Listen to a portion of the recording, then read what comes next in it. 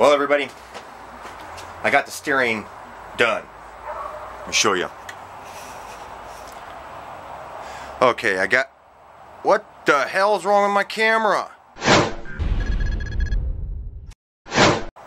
Whoa, this is like crazy. Hold on. Lights up so you guys can actually see this stuff a little better. Pew, pew, pew.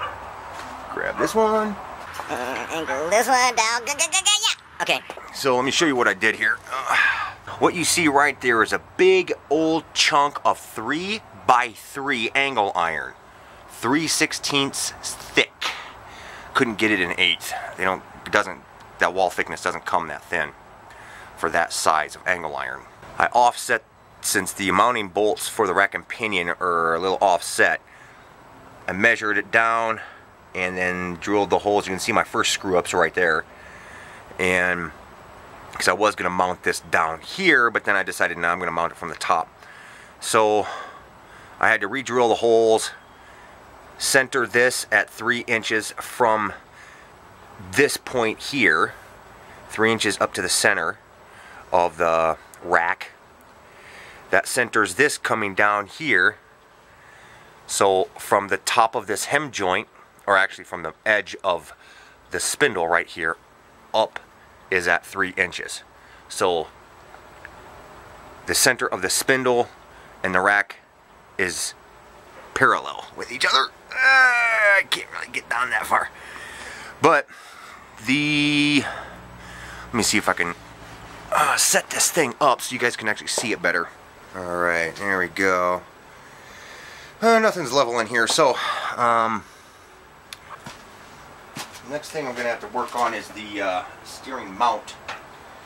So I've got 2 knuckles in here, and then this knuckle right here will go up to where the steering wheel is going to be.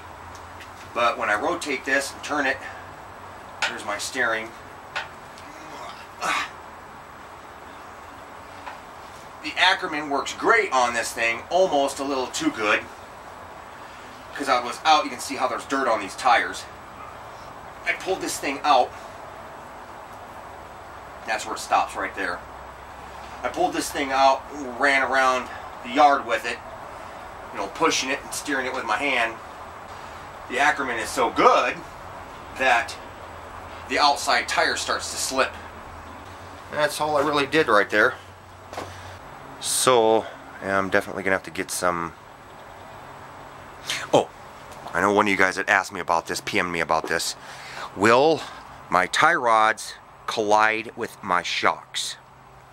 Okay, I'm gonna try to do this with 2 different hands, doing 2 different things. So rotate this.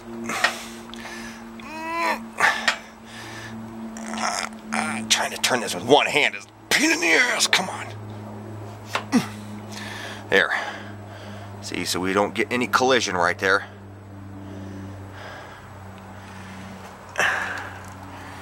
Go over on the other side and show you guys the other side.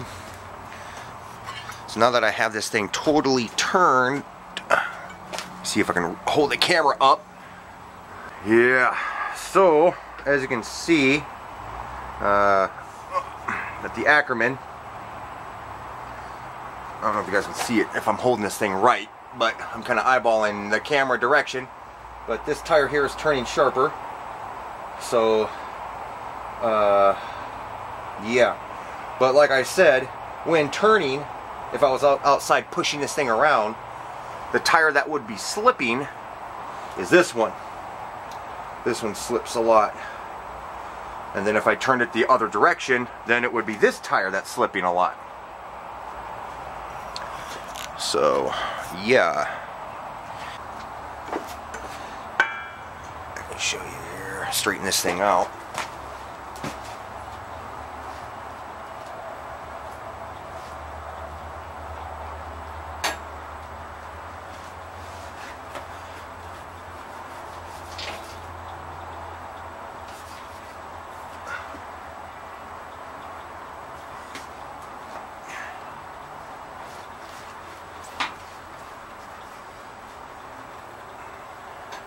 I think I might have a little bit too much toe in.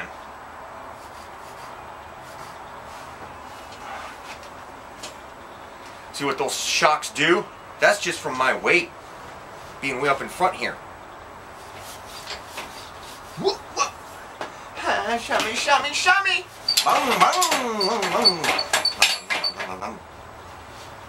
Shit, I better be careful. I've got my engine on the back of this thing and it's not even bolted down. Yeah, I can see that happening. You can see that flopping over. Let me put the camera down on the ground so you guys can see that happening. Hey, Sean. That's where we're at right there. See how much the shocks are collapsed? If I push down on it, they don't come all the way up. I'm going to need to put stronger shocks on this thing.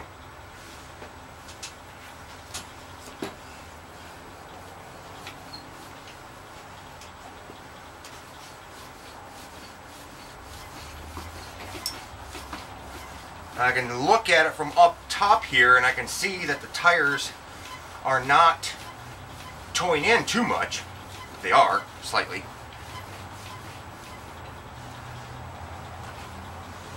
But that's just with my weight up front there. Sit back here, with my weight back here in the center.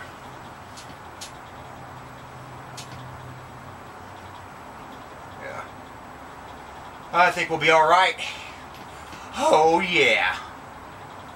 But these shocks are 11 inches from eye to eye. And they can't expand any further than that. So I need to find some stronger shocks other than these ones.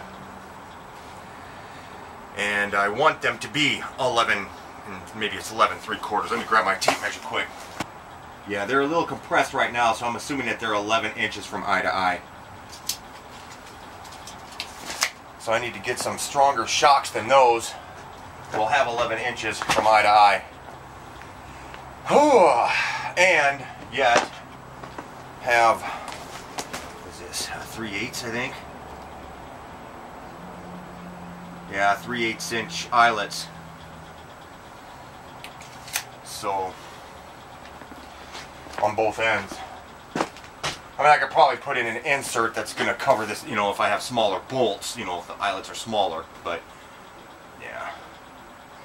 So now, what I'm going to do is I'll probably just end up, you can see the clamps on here, they're just holding on this angle iron, so I'll probably just zap a weld on there to hold that thing in. We've got a big ass winter storm coming at us. Great.